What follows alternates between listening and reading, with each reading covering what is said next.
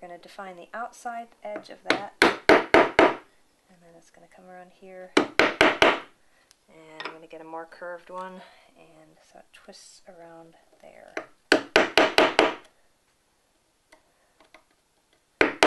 Alright, now I'm going to come in and do this part first.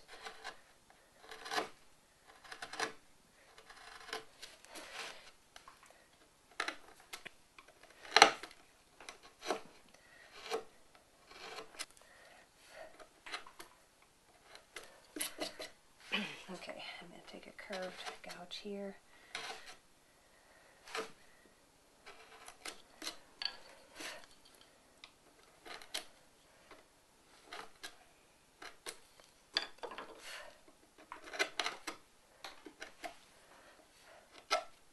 And then this is going to flow over. This part here, that corner has to be rounded off. Just take that corner right off. Look like it's curving around.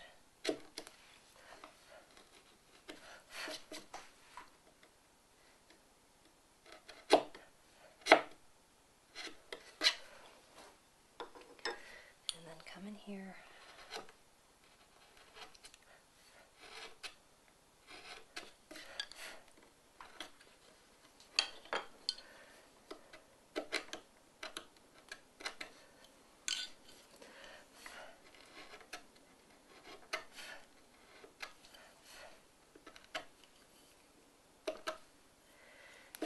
Alright, now I'm going to come in and take this area here down about halfway and take that whole area down.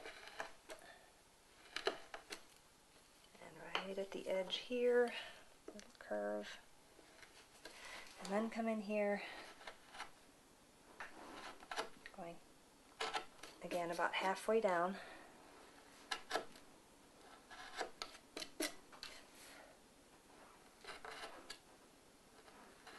But at the edge here, it should look like it's much more curved.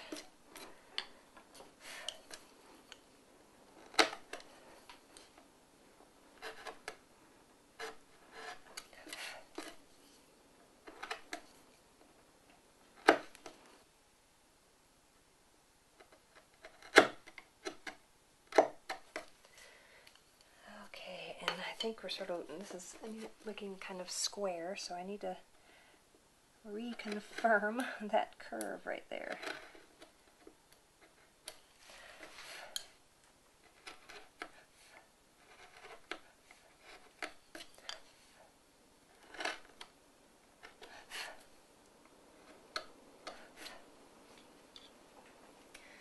Okay, and again right here this is looking a little square, so if I take that and just round it off a little bit more and define that.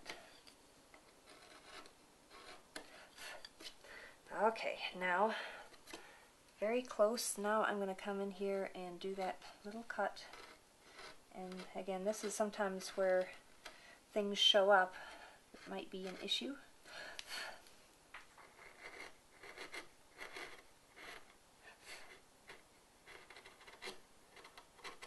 Areas where you might want to curve it a little bit more.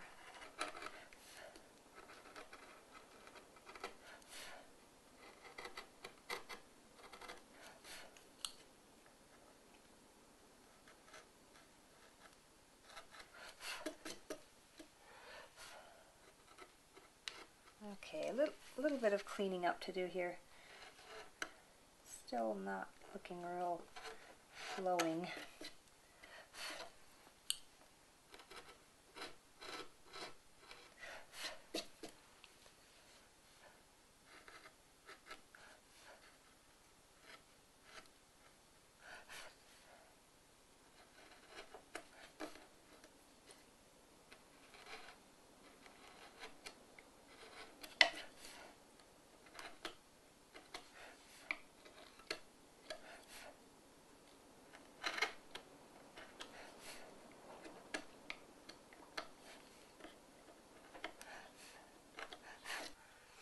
Okay, so we're getting the idea, the general idea of these folding over. So this should really look like it's, all of this was removed, and that should look like it's just flowing right into that area. You see how the cloth sort of folded over and draping, and it does give a really good shadow effect and give that three-dimensional look. It actually looks a lot deeper than it actually is. If you look at that from the profile, you see it's really not very deep. So when you look at it straight on, it's got a lot more depth to it just by that optical illusion of the edge of that piece of cloth.